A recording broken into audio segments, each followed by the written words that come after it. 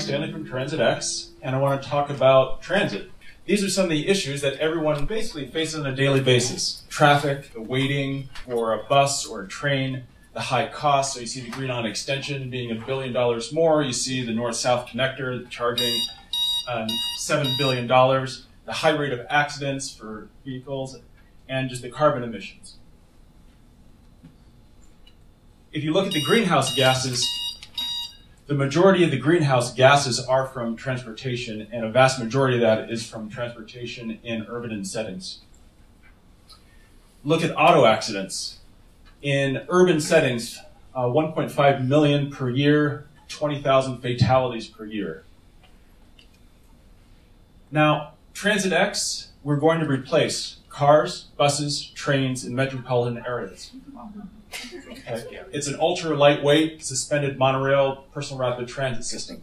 Some of the features, that's a mouthful, I know, but the visuals say, what, is it 1 million words? Was it a million words that you do it? So you can see it. Offline stops, which means that offline stops means the main line can keep on going while there's a pod that's stopping.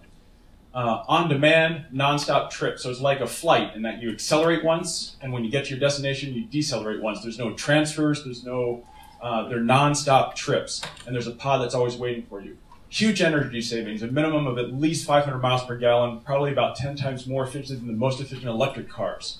Carbon-free, all-electric, solar-powered, infrastructure that's 30 times less costly. So look at the dollars per mile for the Green Line extension. It's going to be about $400 million or more per mile. This is like 10 to 20 million.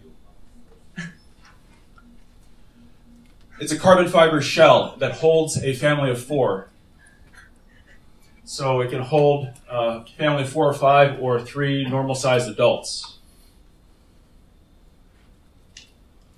Here's some of the loops that we planned. So instead of having a Green Line extension that's going 4 miles through nothing, we could have a Somerville loop, which can connect all the major areas, Orange Line, Red Line, Green Line, Lechmere, be able to go from Harvard Square down across to Logan Airport in 12.5 minutes, guaranteed all weather, no stopping. We could connect MIT and Harvard. We can start to do a downtown Boston loop to connect North Station and South Station and all the commercial districts here with 10 stops on that 3-mile loop.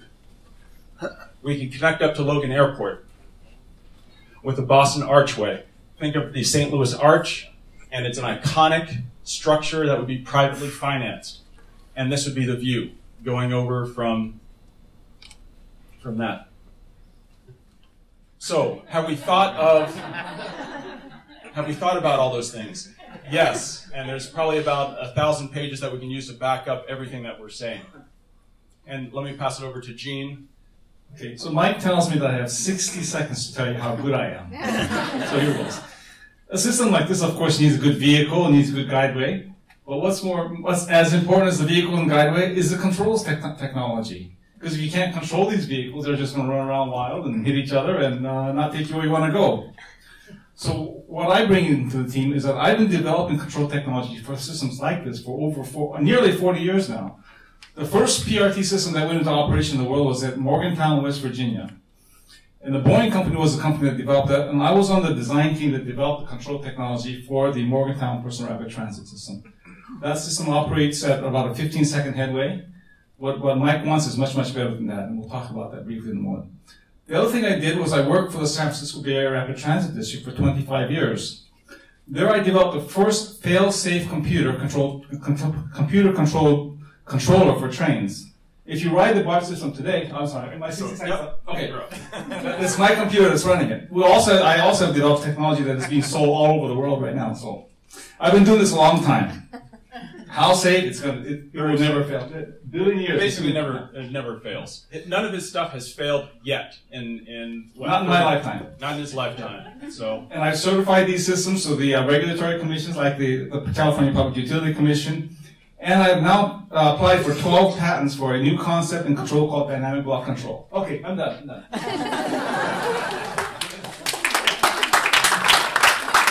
So, because we will creating a test track, so we don't. This is sort of a live demo. So, in that this was a system that they built that will actually that was actually using the systems, And it's like TCP/IP because small payloads can achieve a high capacity. So here's a large train that a bunch of people are exiting, and now they're entering in individual pods in a 10-bay arrangement, and then they're going to be merging onto the lane. So there's this stages for domino effect. We're approaching Chinese. If anybody knows Chinese, they can sort of see the Chinese business plan, different project loops. And here's where I'm going to end on our slide, is that we need your help. It's not every day that somebody tells you that they're going to end global warming. And this is how we're going to do it. We are going to solve it through the transit problem, because we're going to convert the transit systems that now are based on 100-year-old technologies, buses, trains, cars, to the system that you just saw. That will significantly reduce the carbon, and it's going to give you 2 more free weeks of free time. If you have a 30-minute commute, your commute will be 10 minutes. If you factor that out over a year, you're going to get 2 free weeks of time. And I'm not going to use public funding to do it, which comes to you. Okay?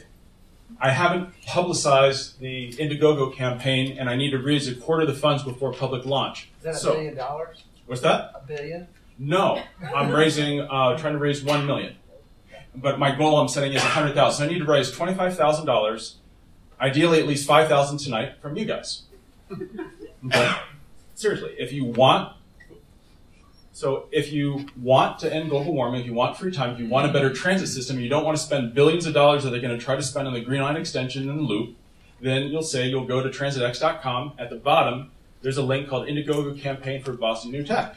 And you click on that, and you say, how much is it worth it to you to do that? Questions? Sure. I mean, I take the T all the time. I take the train. I travel. But what if you did a smaller? I like what you're doing. I see some of what you're doing. I'm interested in space projects. But what if you did something that made my life more convenient at Logan Airport? Yes. Or other airports? I shouldn't even say this. But if you took all your knowledge and made a smaller project, raised the money for that. I am. So let me just say the stages. More is John Q. Public. Okay, so if you look at the stages, go back a few slides so you can see the stages. So we're doing this in a series of stages. So one of them will be the seed stage, that's where we are now. Then a proof of concept, which is the full prototype, 1 to 2 million, that's where I'm doing crowd and direct. Then I'm doing a test system that will be a combination of crowd and direct private placement for 10 to 20 million, which will be an operational test system that is portable for marketing. So I'll be able to set it up and run it. And then I'm going to be creating the loops using bonds, and green bonds, and ways of raising the capital needed, because about 10 million a mile once we get into the production of it. So yes, there's a series of stages, and so what I'm raising now is the money to do the validation, because if people see that this is working, and they can ride it and they can see it, then everything else is downhill from there. It's a domino effect. So how does this compare with self-driving electric cars? About 10 times more efficient, about 10 times less costly, and it can be available 10 times sooner in terms of yearly, because it's just, PRT was introduced in like 40 years ago, but the devil's in the details. And the Google car and other things, that won't be on your streets for probably at least 10 or 20 years, and it will be much less efficient. So something, public financing that's not as intrusive as SBIR or STTR, you should look at that. Yes. Pull in the 1 to 2 million for that. Yes. Have you seen the Simpsons monorail episode? Yes. And, Conan O'Brien, so he did it after the Money Man, and it was a monorail system, but it wasn't a PRT system. And there's actually 19 operational monorails in different cities around the world. Some of them are privately operated because they actually turn a profit. So just one quick like silly question, but federal handicap statutes? Yep, fully ADA accessible for every station. Right. So somebody's going to, in a wheelchair, going to get on and off this thing? Yes, they are. Okay, nobody's ever going to drop from the sky. No. One last question. Who's going to raise their hand? So, how is this in comparison with the stuff that they're looking at for like Hyperloop? Because they're talking about similar type of loop systems, micro-sized pods, that type of stuff. Typically, that is so high speed that with you're doing it for longer distances. You're trying to replace short-term or short aircraft. What I'm trying to do is replace the 99% case. getting to work on time every day without fail, no matter what the weather conditions are, and doing it so I can integrate it into the city environment. Something like a tube or Hyperloop is so big that you wouldn't be able to see it, and as you saw from the initial video, you can make it so it just blends in with the environment. It's actually less intrusive than cars. Local versus distance, then. Local versus distance as well. Thank you very much. Thank you so much.